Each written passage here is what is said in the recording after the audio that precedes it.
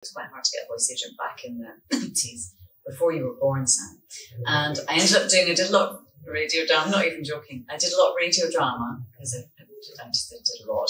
And I did a play with a girl who had never done a radio drama, but she did a lot of voiceovers. And she was English but could do a Scottish accent. Anyway, we all went to Edinburgh to do this play. And we sort of got on. And then at the end of it, she said, you could do voiceovers. Can you do an English accent? I said, yeah, of course I can. And she said, I do voiceovers in Soho at this place, which is now closed. Would you like to cover me? I'm going away for a week. And I said, yes. So I went in, was thrown in at the deep end, started doing these commercials in this place in Soho.